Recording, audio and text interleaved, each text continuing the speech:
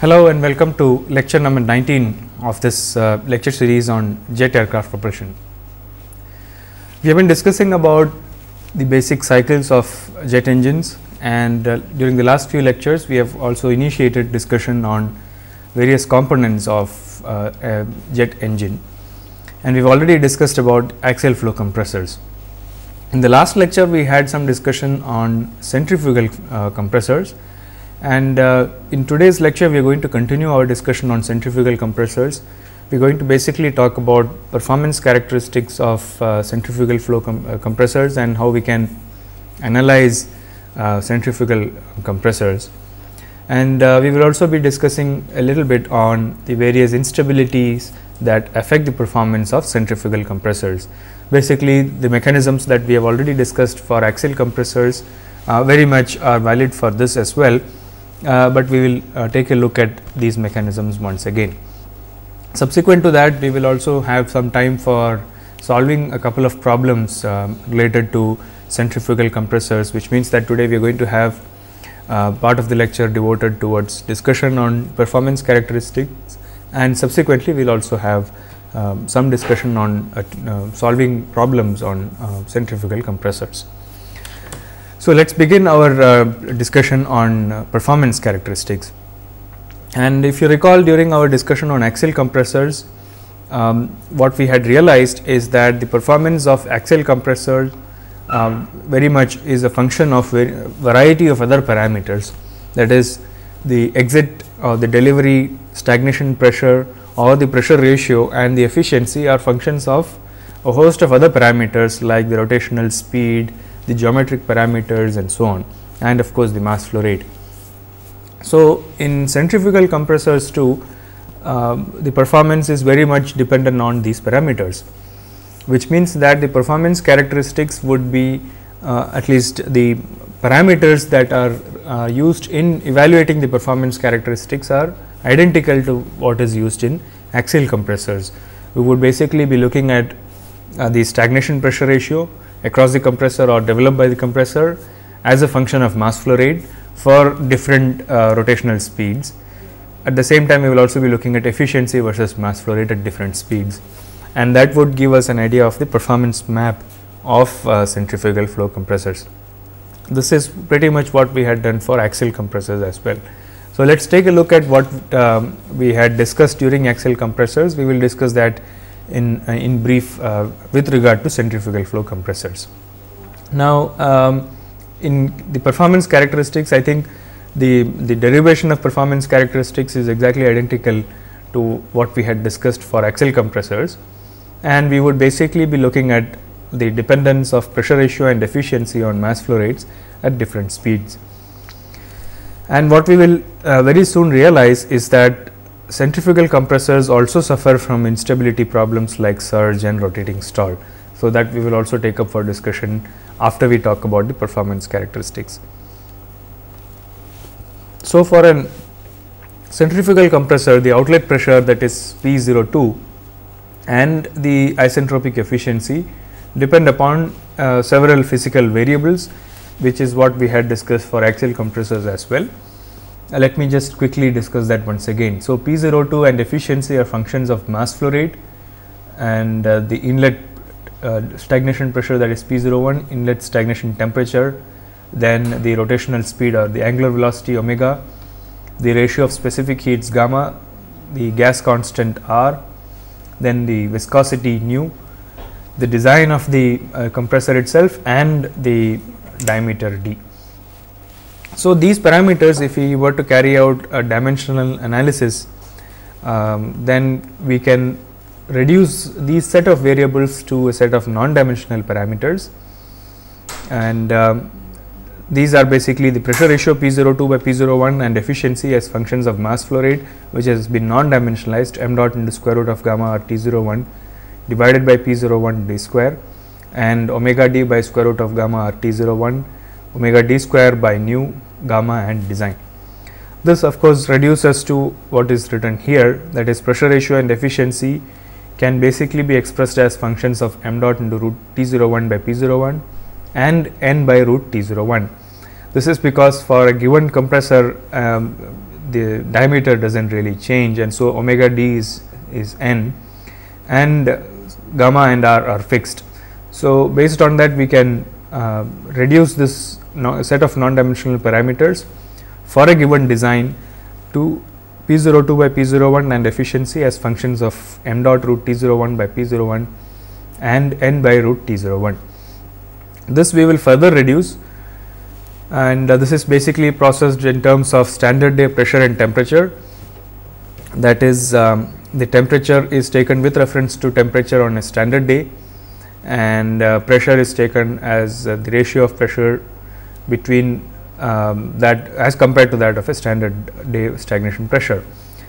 So P02 by P01 and efficiency would become functions of m dot root theta by delta, where theta is T01 by T01 standard day, and n by root theta, where theta is basically the temperature ratios and delta is the pressure ratio, P01 by P01 standard day.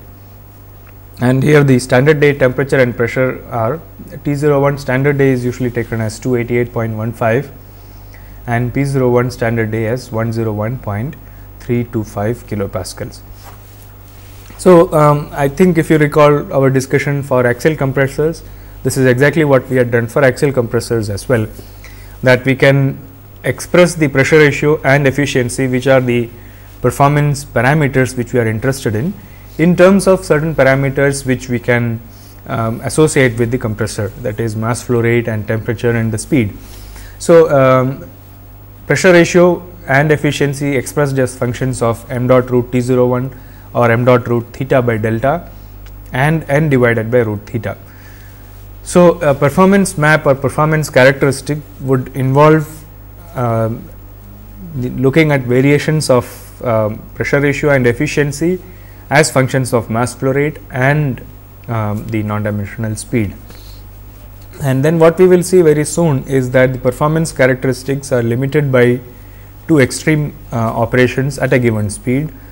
One limiting factor occurs on towards the left hand side of the performance curve, that is known as the surge limit, and on the right hand side the performance is limited by maximum mass flow rate, and that is known as the choking. So these two parameters or these two phenomenon restrict the operation of centrifugal compressors to a certain band within which the operation is stable, and outside of which obviously the operation is not desirable.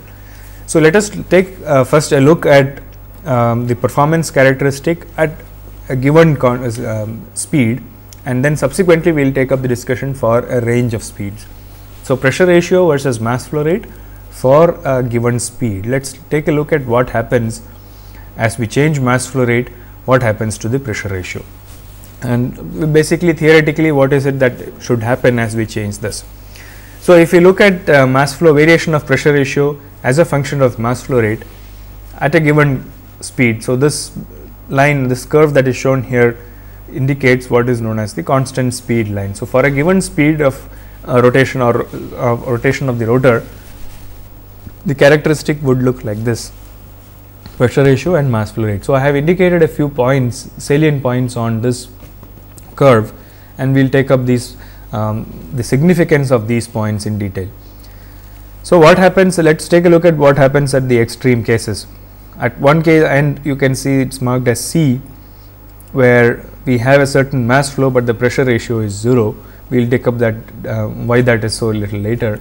On the other hand, we have a certain pressure ratio, mass flow rate is 0. And what I have indicated as two distinct points are these points B and E. The point B is basically referred to as the surging limit, point E is known as the choking limit.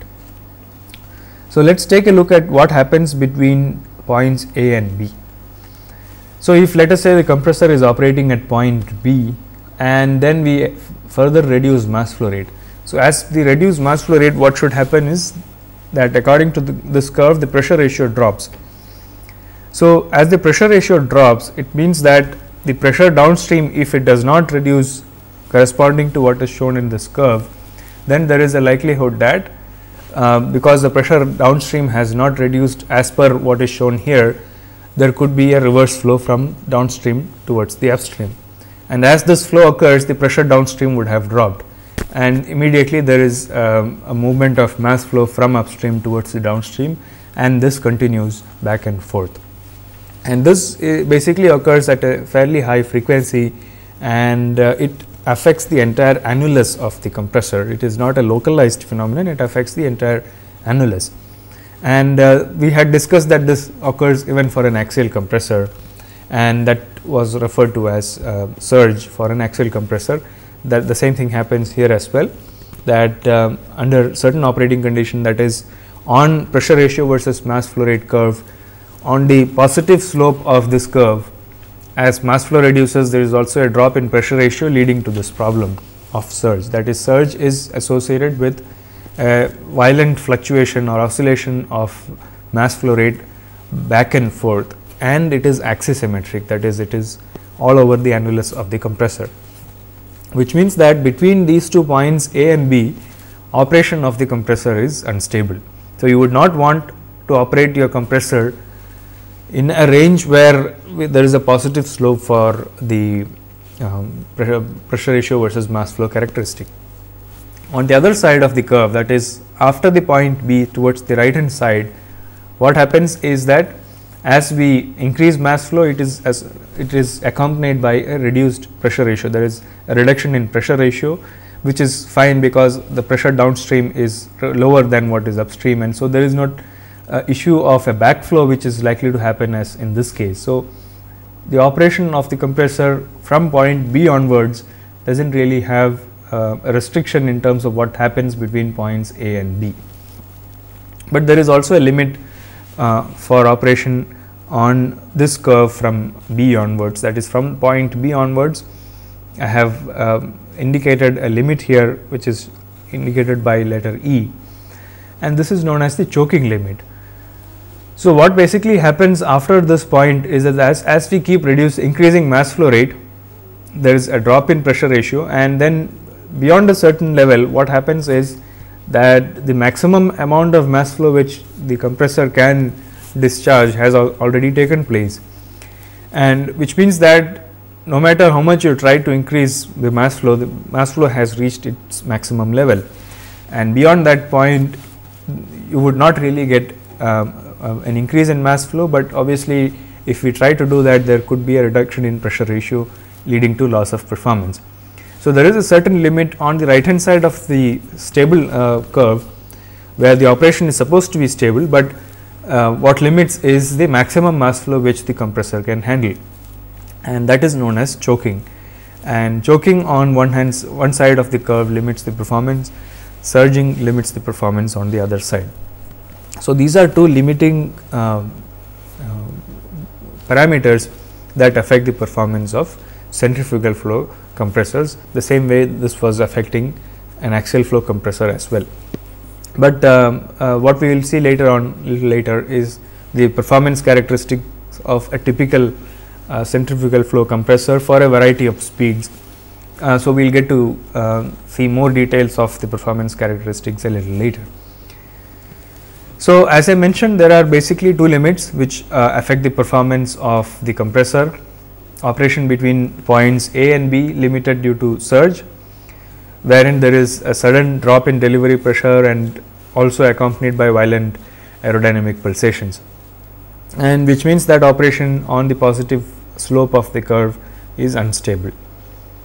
And it is observed that most of the time surging usually begins to occur in the diffuser passages, primarily because of the effect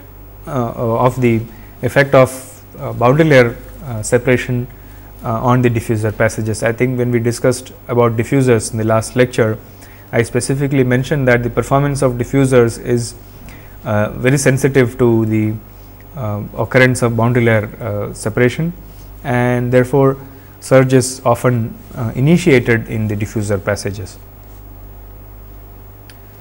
Now, the other instability that might affect the performance is rotating stall. We have already discussed about rotating stall for an axial compressor.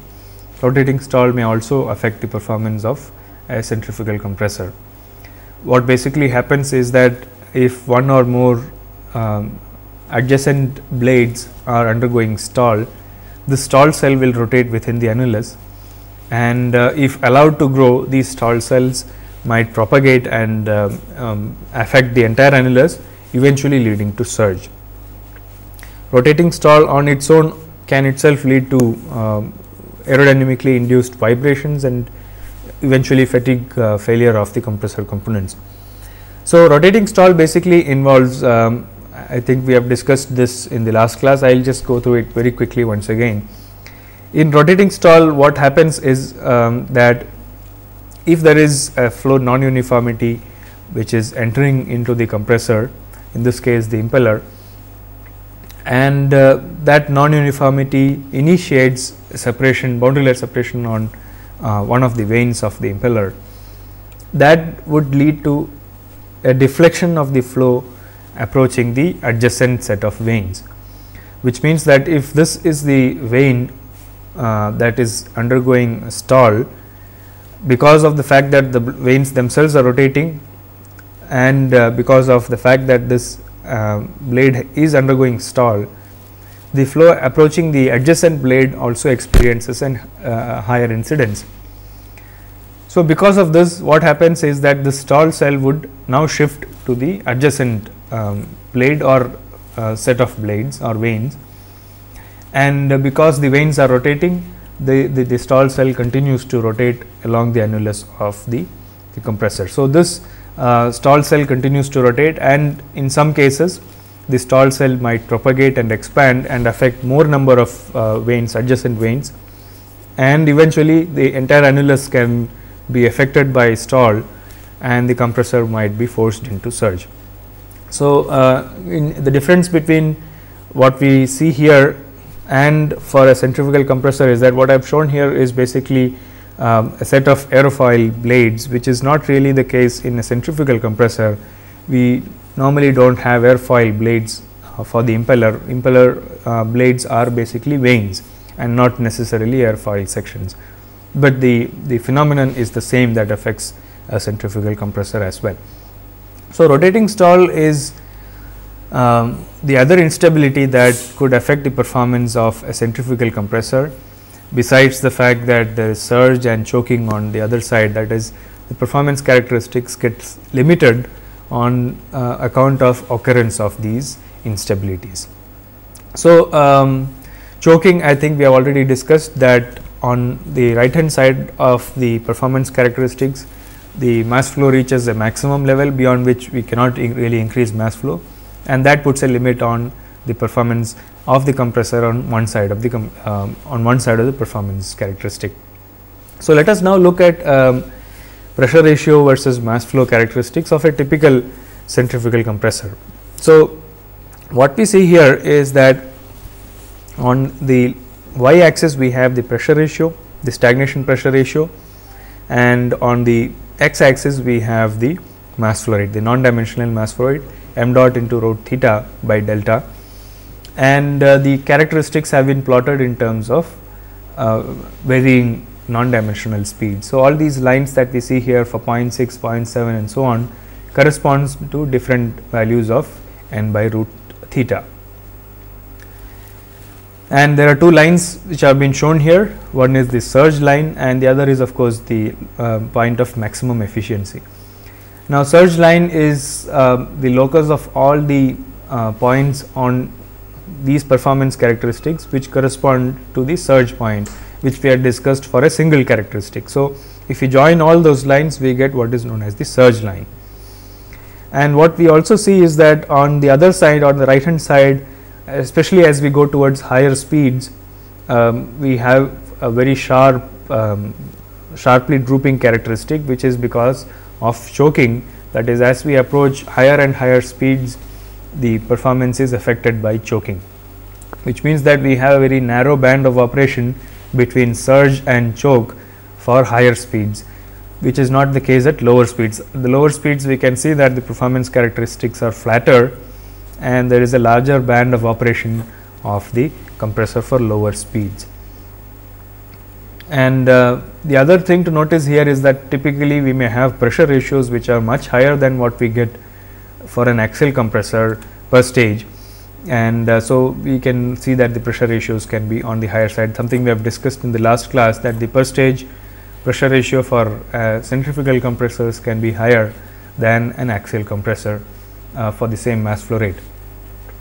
So, this characteristics, although looks very similar to what an axial compressor characteristics would look like, of course, both these compressors are affected by surge and rotating stall as well as choke. And so, a designer would like to keep the operating line. Operating line is the line which corresponds to the point where the compressor has been designed to operate, as close as possible to maximum efficiency, and at the same time keep a safe distance between the operating line and the surge line. Because if the operating line or operating point is very close to the surge line, then the possibility that under certain off design conditions the compressor might go into surge is very high. So, one would like to keep a certain margin between the surge line and the operating line, and that is usually referred to as the surge margin, which is basically a margin that the designer would like to keep to ensure that the compressor has a safe band of operation and that the risk of the compressor entering into surge is minimal. So, the other characteristic which we are also interested in is the efficiency versus mass flow rate for different speeds. And we can again see that these efficiency points, those which have been indicated here, are those lines which have been joined and as the locus of points of maximum efficiency. So, we see that even in the case of efficiency, as we approach higher speeds, the efficiency characteristics also attain a drastic droop, which means that the band of high efficiency drastically drops as the compressor is operating at higher speeds and as it approaches choke, whereas for lower speeds we have a relatively higher larger band of high efficiency operation. So, what we have discussed so far are the performance characteristics of centrifugal compressors as well as the performance penalties which a compressor is likely to pay, especially as we change the operating range for a given speed. So, on one side it gets affected by surge, or even before that the compressor might enter into rotating stall, and also choking, which affects the performance on the other end. So, a compressor designer obviously has to keep these things in mind, especially because the compressor for an aircraft engine has to operate for a variety of speeds and range of operation, starting from takeoff to cruise and then landing. So, the range of operation for aircraft engines is substantially more than, for example, a land based power generating unit, where of course they are designed for a certain set of speeds. So, there the performance characteristics in the case of aircraft engines becomes even more significant, because the compressor is usually is likely to go through all these different stages of operations of the compressor for these speeds. So, the similarities between axial compressor performance characteristics and centrifugal compressor characteristics are quite visible, that we know that performance characteristics can be evaluated very much the same way as for an axial compressor and centrifugal compressor, but there are certain inherent differences as well between these two compressors in terms of their operation and also the mechanism of pressure rise in both these compressors. So, with this I will wind up the discussion on centrifugal compressors. We have discussed about the components of centrifugal compressor, the mechanism of pressure rise, performance characteristics, and also the instability aspects of centrifugal flow compressors. So, over the next few minutes what we will do is to quickly discuss about a few tutorial problems, where I have two problems which I'll solve for you, and then a few exercise problems which you can take up and solve based on our discussion in today's lecture, as well as what we had discussed in the last lecture. So, let us take a look at the first problem that I have for you, which we shall solve. That is basically a centrifugal compressor with a given pressure ratio. Here the pressure ratio is given as 4:1.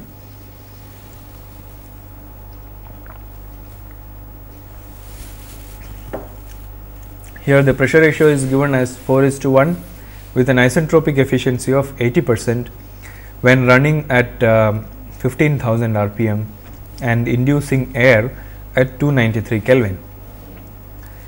Curved vanes at the inlet give air a pre-whirl of 25 degrees to the axial direction at all radii. The tip diameter of the eye of the impeller is 250 millimeters. The absolute velocity at the inlet is 150 meters per second and the impeller diameter is 600 millimeters. Calculate the slip factor.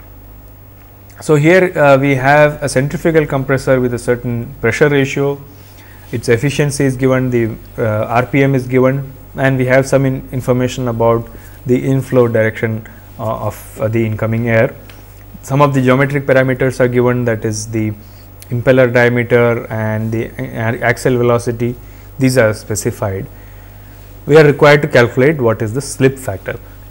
Now, slip factor, if you recall, is the ratio of the tangential component of the absolute velocity at the outlet of the impeller, that is Cw2 divided by the rotor speed or the impeller speed at the outlet, that is U2. So, Cw2 by U2 refers to the slip factor.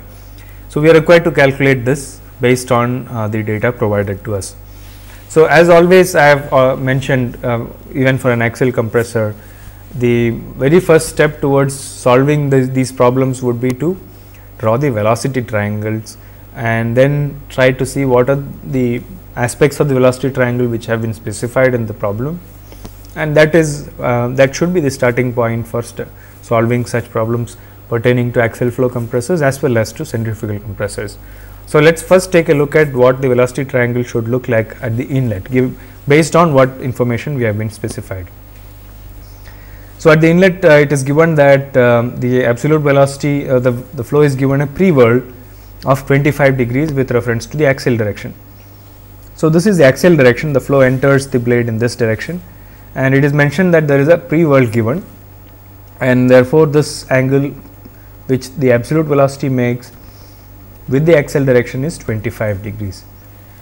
And therefore, we have the velocity triangle as given here. We have C1 at 25 degrees, U1 is the blade speed at the eye of the impeller, and therefore, U plus V is C, and that completes the velocity triangle at the inlet.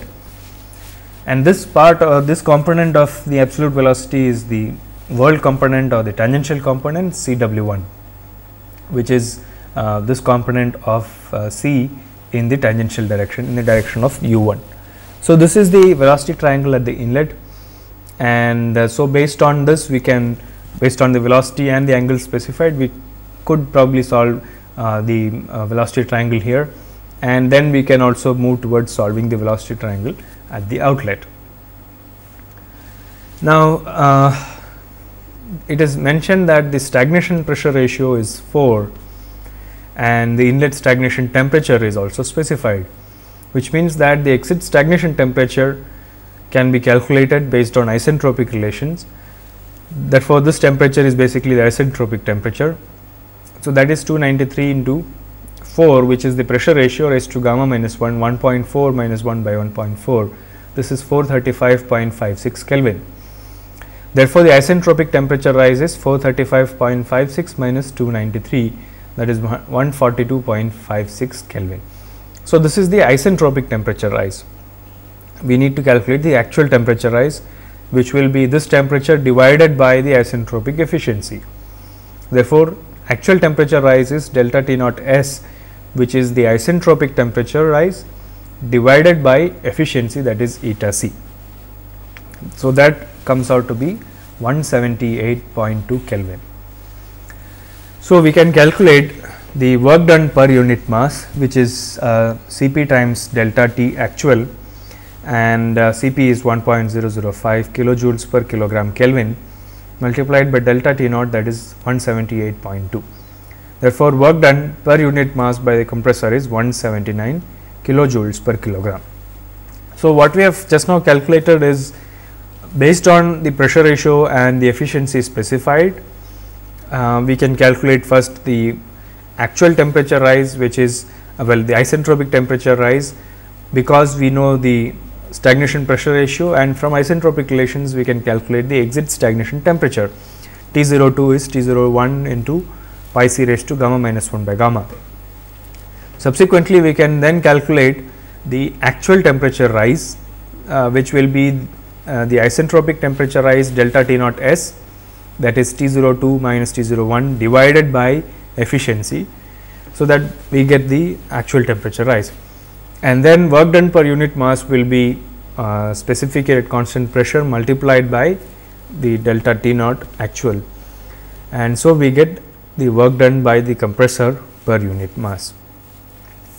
Now, the purpose of calculating this is that work done per unit mass is also equal to U2 times Cw2 minus U1 times Cw1, and so we know U2 and U1. Cw1 we can calculate from the velocity triangle at the inlet, therefore, we can calculate Cw2, and therefore, slip factor would be Cw2 divided by U2.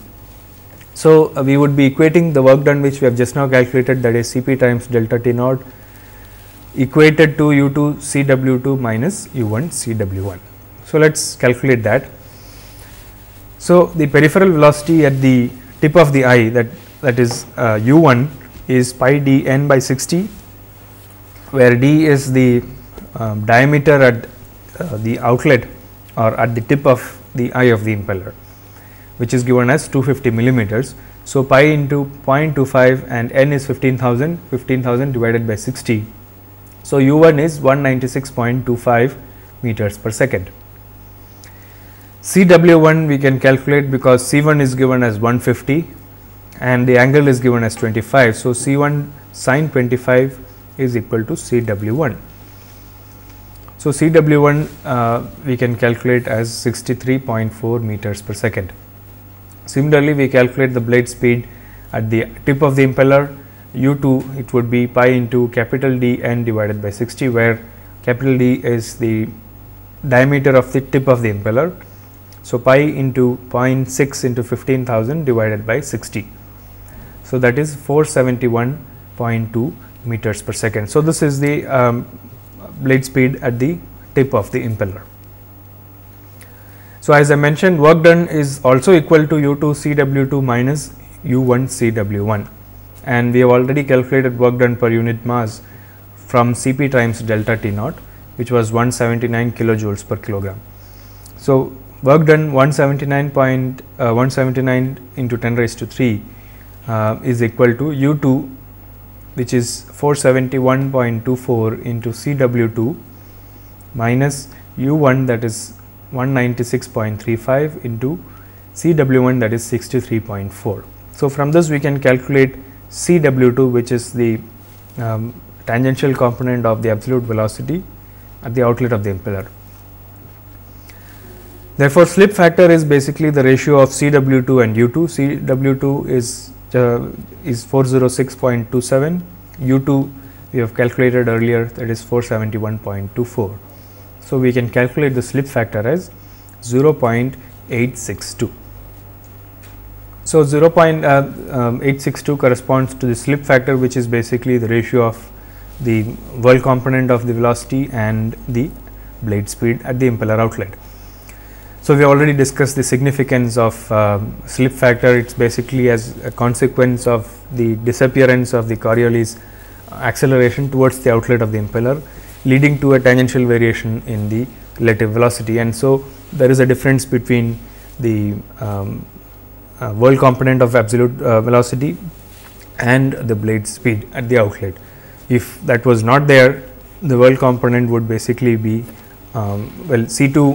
Cw2 will basically be equal to U2 if the Coriolis acceleration were not to be considered. So, the next question that we are going to solve is the following. At the inlet of centrifugal compressor I, the relative Mach number is to be limited to 0.97. The hub to tip radius ratio of the inducer is 0.4. The I tip diameter is 20 centimeter. If the inlet velocity is axial, determine the maximum mass flow rate for a rotational speed of 29,160 rpm and part B, the blade angle at the inducer tip for this mass flow. The inlet conditions can be taken as 101.3 kilopascals and the temperature as 288 Kelvin. So, here what is mentioned is that the relative Mach number has to be limited to 0.97, and we have been given some geometric details like hub to tip ratio of the inducer as 0.4, the tip diameter at the eye is 20 centimeters, and also the rotational speed of 29,160 rpm. So, given these conditions and parameters, we need to find the maximum mass flow rate. If the Mach number is to be limited to 0.97, we also need to find the blade angle at the inducer tip for this particular mass flow rate. So, let us first start with the velocity triangles, as we have been doing always. Let us get the velocity triangles first and then proceed towards solving this problem. So, what is specified in this case is that this is the inducer inlet, and we have been given the radius ratio for the inducer. In this case, the radius ratio has been given as 0.4, and the eye tip diameter is given as 20 centimeters. So, RT is given as 20 centimeters, radius ratio is specified, the the speed of rotation is specified, and the relative Mach number at the tip has to be limited to 0.97. So, if we look at the velocity triangles, we should be getting a velocity triangle as shown here at the inlet, and we have the blade speed at the inducer inlet, the absolute velocity which is assumed to enter axially, and the relative velocity at the inlet of the inducer. So, in this case, the rotational speed is given, the tip diameter of the inducer is given as 20 centimeters, and therefore, we can calculate the blade speed u1, which is pi into dn divided by 60, which is pi into 0.2 into 29,160 divided by 60, where 29,160 is the speed of rotation in rpm. So, we get the blade speed as 305.36 meters per second. And from the velocity triangle which I have just shown, we can see that the relative Mach number, which is the ratio of the relative speed to speed of sound at the inlet, that is V1 divided by square root of gamma RT1, which is basically equal to square root of C1 square plus U1 square. So, V1 square is the ratio of these two, square root of U1 square plus C1 square divided by square root of gamma RT1.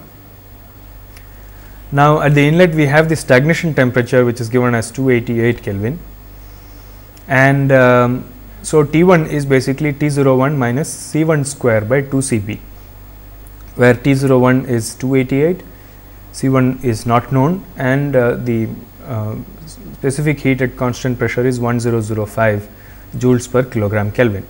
Therefore, we get C1 square by 2010.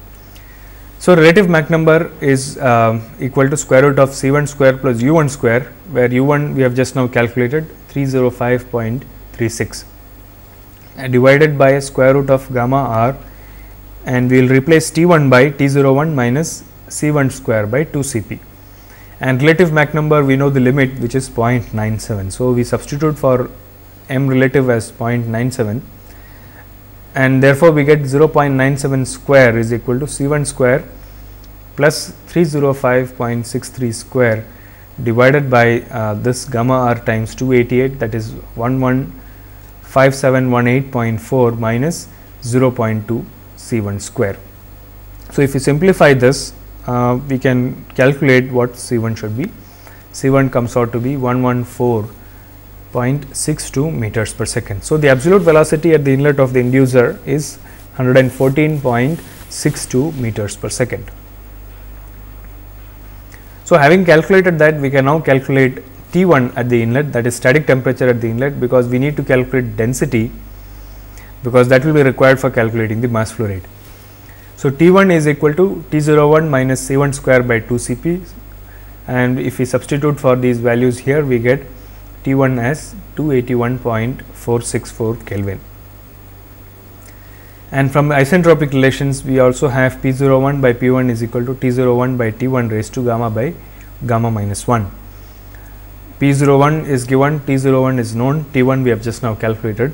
So, if you substitute all these three values, we can simplify and calculate P1, which is static temperature at the inlet, and that comes to be 93.48 kilopascals. So, if you substitute for P1 and T1, we can calculate density at the inlet. This is 1.157 kilograms per meter cube. Now, the other aspect we need to calculate is the annulus area. For mass flow rate, we need the speed, axial velocity, which we have calculated as C1, then density we have just now calculated. The next thing is the annulus area. So, annulus area at the inlet is pi d square by 4 into 1 minus the hub to tip ratio. So, d is given as 0.2 meters, hub to tip ratio is 0.4. So, if you substitute for d and hub to tip ratio, we get the area A1 as 0.0264 meter square. So, this is the annulus area at the inlet, and since the inlet flow is axial, the axial velocity and the absolute velocity are the same. So, mass flow rate is rho times rho 1 A1 C1. We have calculated all the three now. So, rho 1 is 1.157, A1 is 0.0264 and C1 is 114.62. So, the mass flow rate can be calculated as 3.5 kilograms per second. The other parameter to be calculated is blade angle at the tip of the eye, which is beta 1. So, tan beta 1 from the velocity triangle is C1 by U1. If you substitute for both these, we can calculate beta 1 as 20.57 degrees. So, this is the blade angle at the tip of the inducer. So, in this problem what we have done is, this was a problem which was concerning just the inducer. We were not looking at what happens at the outlet of the impeller. In the previous problem, we were looking at the slip factor, where we were required to calculate the impeller exit velocity triangle. We were required to solve the exit velocity triangle. In this case, we were just solving the inducer of the compressor, and we calculated the mass flow rate and also the blade angle at the inlet of the inducer. So, we have solved two problems today on centrifugal flow compressors, one pertaining to the impeller and the other pertaining to the inducer of the centrifugal compressor. So, we will now take up a few exercise problems, and then I shall leave it to you for solving these problems based on what we have discussed just now and also based on our discussion in the last lecture. So, the first exercise problem is on a centrifugal compressor is the following.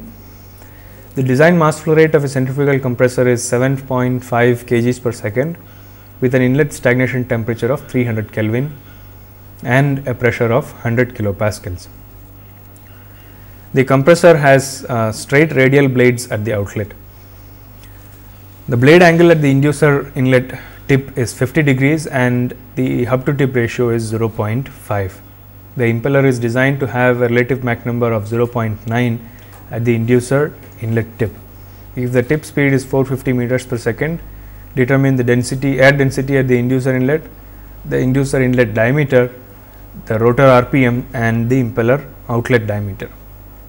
So, this is a question very similar to what we just now solved, the second problem that we had solved, and here we are required, of course, the mass flow rate is specified, the inlet conditions are given, the angles are also given, hub to tip ratio is given, Mach number is specified. So, based on this we are required to calculate the air density, which is we can calculate, and it will come out to be 0.988 kilograms per meter cube.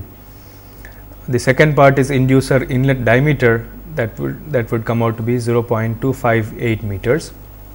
Then the rotor RPM would be 17,100 RPM, and the impeller outlet diameter, that is 0.502 meters. So, this problem I am sure you will be able to solve, because we already solved a problem on these lines. The second one that we have solved was very similar to this. The second question exercise problem is a centrifugal compressor runs at 10,000 RPM and delivers 600 meter cube per minute of air at a pressure ratio of 4:1. The isentropic efficiency of the compressor is 0.82 The outer radius of the impeller is twice the inner radius and the axial velocity is 60 meters per second. If the ambient conditions are 1 bar and 293 Kelvin, determine part A, impeller diameter at inlet and outlet, part B, power input, and part C, the impeller and diffuser angles at the inlet. So, in this case we need to calculate, we are required to calculate the impeller diameters at the inlet and outlet and the power output based on the RPM and mass flow rate, the flow rate given, pressure ratio is also given, efficiency of the compressor is known to us, and also it is mentioned that the outer radius of the impeller is twice the inner radius. So, this will help you in calculating the mass flow rate, calculating the diameters at the inlet and outlet. So, diameter comes out to be at the outlet it is 0.92 meters, at the inlet 0.461 meters, power input is 2044 kilowatts, impeller and diffuser angles are 13.9 degrees and 7.1 degrees. And the third exercise problem that you can solve is 30 kilograms of air per second is compressed in a centrifugal compressor at a rotational speed of 15,000 rpm. Air enters the compressor axially. The compressor has a tip radius of 30 centimeters. The air leaves the tip with a relative velocity of 100 meters per second at an angle of 80 degrees. Assuming an inlet stagnation pressure and temperature of 1 bar and 300 Kelvin respectively, find part A, torque required to drive the compressor, part B, power required, and part C, the compressor delivery pressure.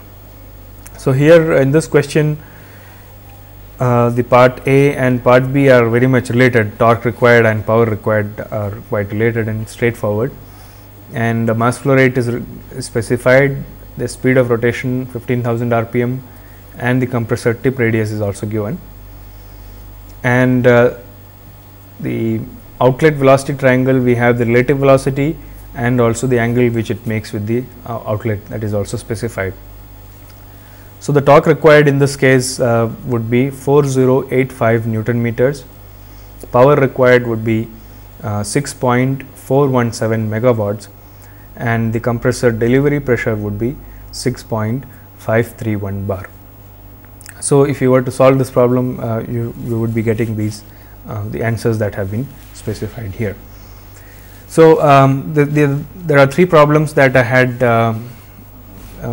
given for as an exercise based on the tutorial we had during part of this lecture that we had today. And so, what we have completed so far is one component of the aircraft engine, that is the axial compressor, and then subsequently we are going to take up the combustion chamber, then the turbine, and also we will be discussing about the intakes and the nozzles of axial compressor jet engine. And so, the next part that we shall be discussing would be about combustion chambers and then turbines. Subsequently, we will also take up two other important components which constitute a jet engine, that is the intake and also the nozzle. So, all these components put together constitutes the jet engine as a whole. So, in the next lecture that we shall be discussing that would be combustion chambers, subsequently the turbines, and then I shall be talking about air intake. So, in the next part of my lecture we would be talking about air intakes, and we shall have 3 lectures on air intakes, where we shall be talking about air intakes which are used in transport aircraft, air intakes used in military aircraft, and also intakes which are used in subsonic flows and how they are different from supersonic intakes, and what are the geometric differences between these types of intakes. So, we will take up some of these topics for discussion during our next lecture, where we shall initiate a discussion on intakes. So, that brings us to the end of this lecture and also the end of this chapter on centrifugal compressors. We have already discussed about axial compressors, and so this would be the end of our discussion on centrifugal flow compressors.